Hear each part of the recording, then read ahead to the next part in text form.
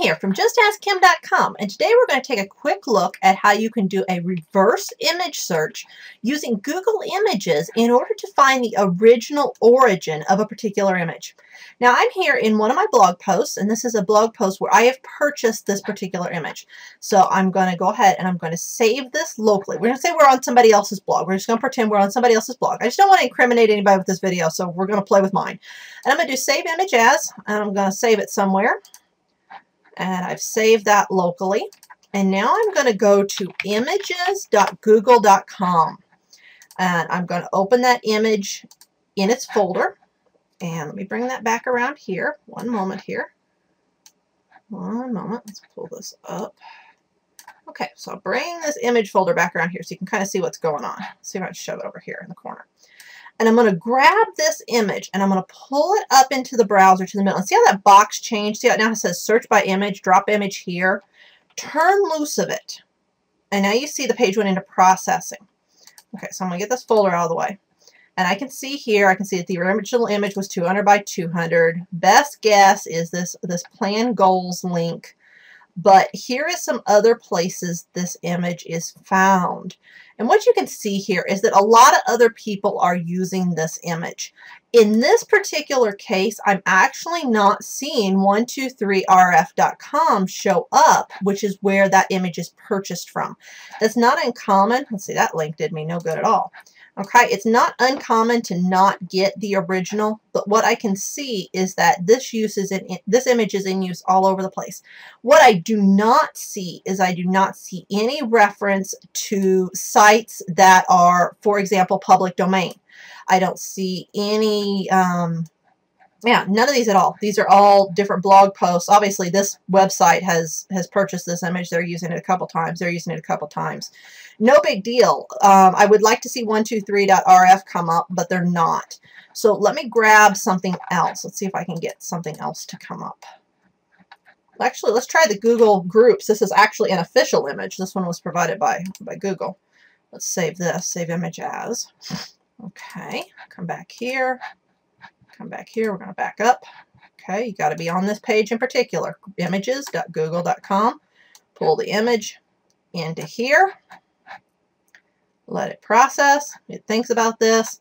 And see here, the first hit that comes up is Facebook groups. Facebook.com/about.groups. And if I go here, you'll see either it is here or it was here. Okay, this image came from here. It's correct that it's here.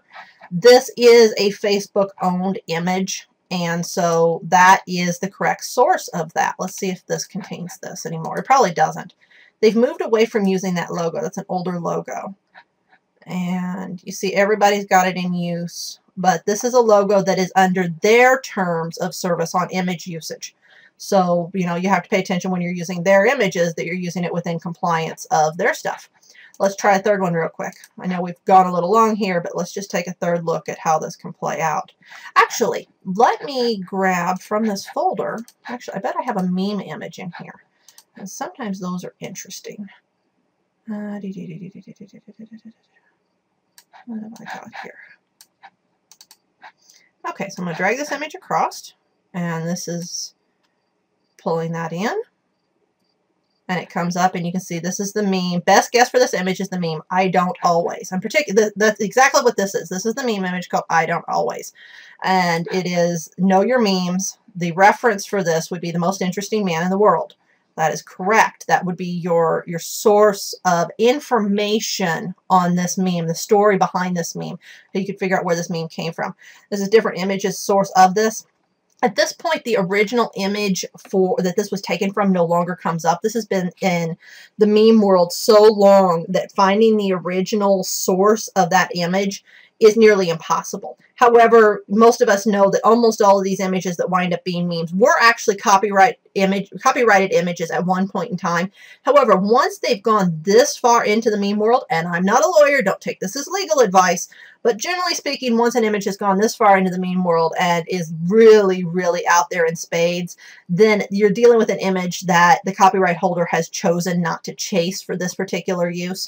So generally, these are okay to use. You do have to watch, though, if something is a brand new cutting cutting edge meme, if it's not really been used, or if it's one you screen captured from a video, odds are the companies are going to chase those. So you have to really be aware of your meme videos.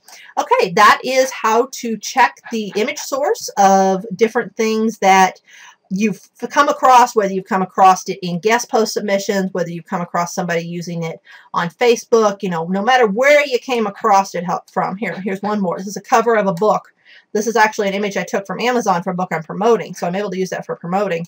Here it comes up. That's the Wheat Belly book, and that's the Amazon link that specific image came from. So you now know the source, and then the Wheat Belly blog is the topic being discussed in that particular image, and then those are similar.